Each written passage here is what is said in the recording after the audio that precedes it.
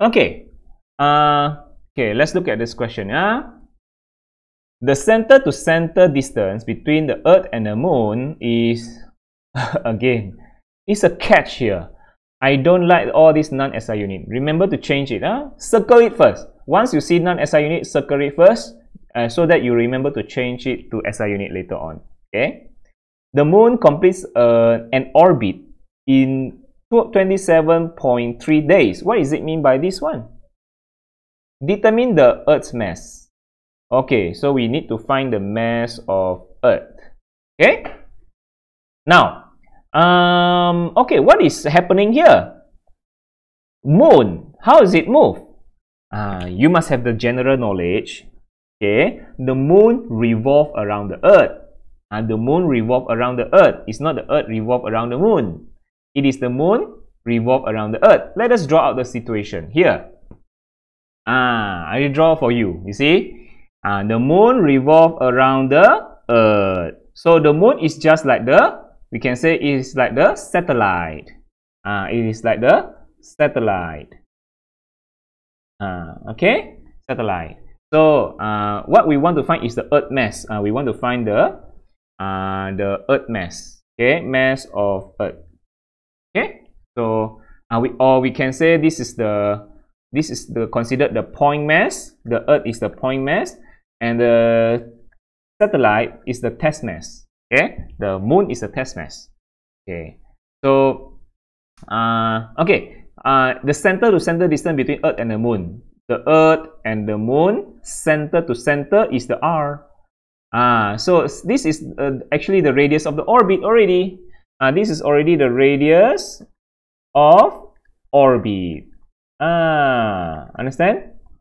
It's already the radius of the orbit because center to center. This is the R already. This is the R already. So you don't need to find altitude. No need to find the radius of Earth. It's already the radius of the orbit. Okay. So it complete the orbit. The Moon complete the orbit in complete one revolution. Yeah. Complete the orbit. That means complete one revolution in how many days? In how much time? This is the period to complete one revolution, to complete an orbit, which is 27.4 days. Again, this one you have to convert to second. The days you need to convert to second. Okay. First of all, let's convert first. I like to convert first the period. Okay, the period is 27.3 days. So how many seconds? Okay, one day how many hours? 24 hours. One day is 24 hours. 1 hour got 60 minutes.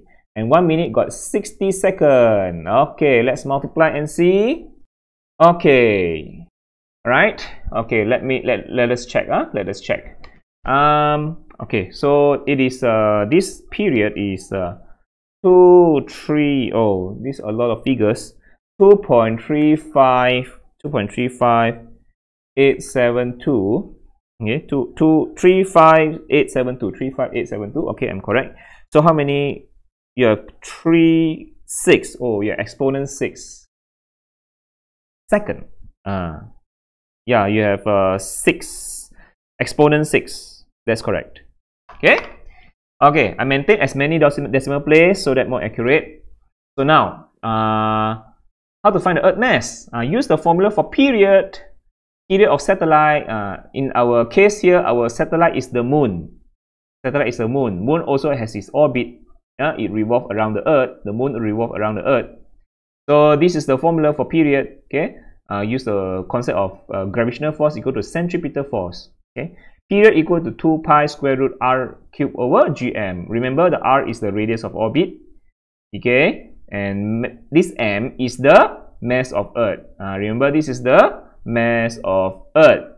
Because the mass of satellite is already being cancelled off. The mass of satellite or the mass of the Moon is already being cancelled.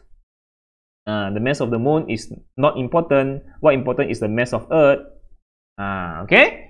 Now, okay, so let's write down the formula here. Period is 2 pi square root r cube over gm.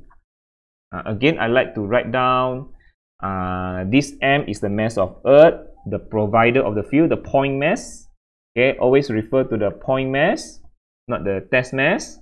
It's the point mass who provide the provider of the field, and this is the radius of the orbit.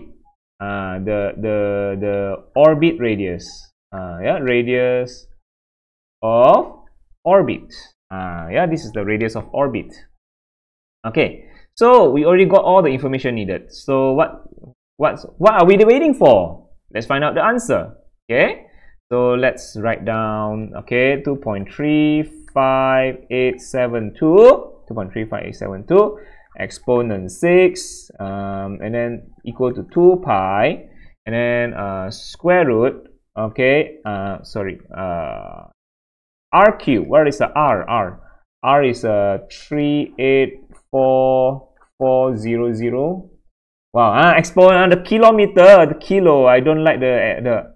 You must change all the to SI unit. Yeah, make it red color now. Make it red color. Yeah. So okay. So must change all to SI unit. Okay, done. Cube. Don't forget the cube. Many students. You write very long. After you write very long, you forgot about the cube. You forgot about the cube. That's also another kind of carelessness. Carelessness is a disease. You understand? Carelessness is a disease. Cannot be cured. Yeah, it happened to me just now also. Carelessness is a disease. So G is 6.67 exponent -11. And then mass of Earth. What's we want to find mass of Earth, isn't it? Yeah, that's what we want to find. Mass of Earth. Okay. So what's the mass of Earth? Oh, it's a long equations. You know, just find the answer. I got the answer. Okay, after a long calculation using just mathematics. Okay, I got the answer. Mass of Earth is 6.04. 6.04 exponent 24 kilogram. That's the mass of Earth. 6.04 exponent 24. Is that correct? Yes, it's correct. Mass of Earth 6.04 exponent 24. That's correct. Okay, good. Let's move on to the next questions. Hope you understand. Yeah, the moon always revolves around the Earth. Okay, moon is like the satellite. Okay, let me draw. This is here is the velocity of satellite. Yeah, this is the velocity of satellite. The time to complete one revolution is this period, 27.3 days for the moon to revolve around the Earth. Okay, moon is the satellite in this case. Okay, this is the speed of satellite. We also can, if you want to find the speed, just use the formula V equal to square root G mass of Earth divided by radius of the orbit. Again, yeah, radius of the orbit. Use this one. The center to center distance between Earth and the moon. This one lah. Okay, mass of Earth. Just now we got it. We can find the velocity of the moon. Okay, using this equation. Okay, thank you.